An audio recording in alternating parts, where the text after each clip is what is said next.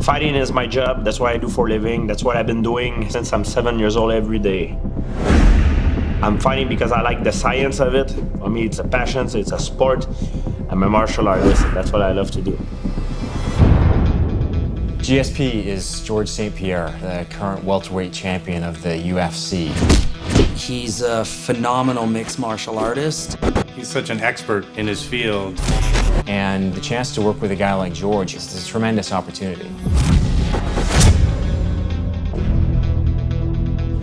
I'm here to make the video game, actually to help the guys help the team, to give them some insight of what I think, to make it more authentic, make it more real. Throughout the development of this game, we've been heavily influenced by MMA, karate, kung fu, wrestling, jiu-jitsu, and that, in a lot of ways, mirrors George's fighting style.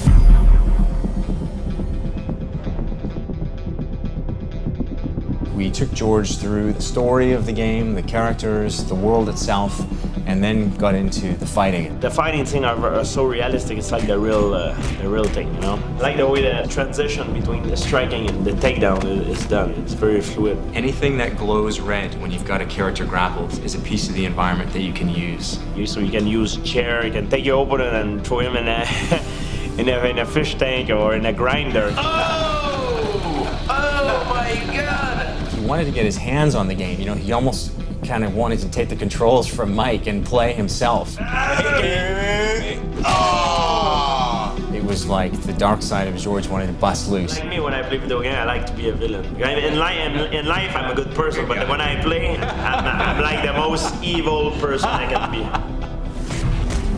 And then we brought in Liberty Walker and Soda Yuyama, two guys who've been key to the development of our fighting and our locomotion. And the great thing about these guys meeting George is that Soda and Liberty are both fighters themselves. Whenever we are trying to implement some new moves, we get up, start throwing the punches, then see how it feels. So we would often work through what worked mechanically from our martial arts background, trying to keep with more believable moves. Soda and Liberty are very committed in what they do. They're very meticulous in their work. So Soda, you want to bring up on your end like the jump kick?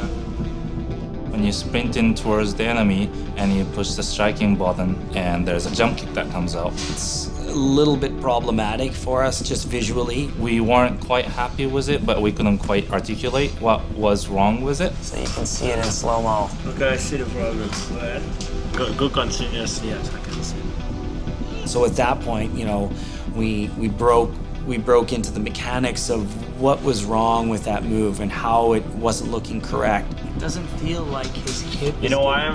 Because he's jumping with the same leg that he's gonna kick, which is wrong. Oh, you see? Jump with the left and you kick with the left. Yes. If I would do that move, okay, I would jump with my right and kick with the left. George was in his element when he was talking to those guys. That's really when he got fully engaged. What I like to do is when the guy kick here, up, getting into him, boom, and I see one he's doing like this, crack, and then break the leg. He's done, you know? Tweak this, tune this, make this a little bit different, and we'll be even closer to having truly authentic fighting experience.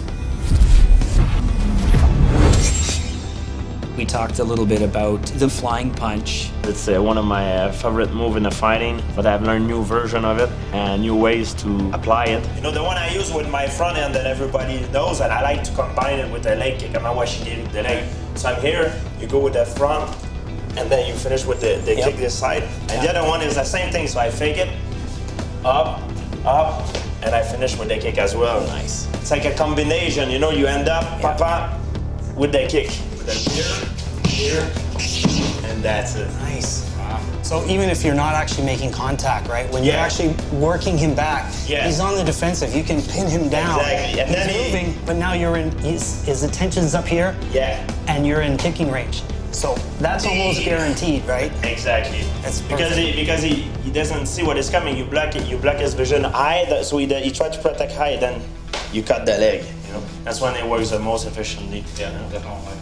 He helped us refine the flying punch in the animation, and then we implemented in our game. Oh my God, you guys did a great job, like seriously. Maybe he can pick up the control and try out the GSP. Try it out, yeah.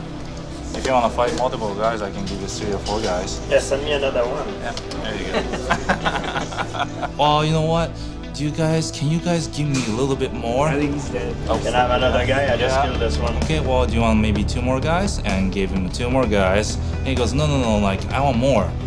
How many can you put on this? Hey, do like their matrix, like. So we created a whole bunch of guys, and he's like fighting a massive army of guys just at him, and he's just working his way through them.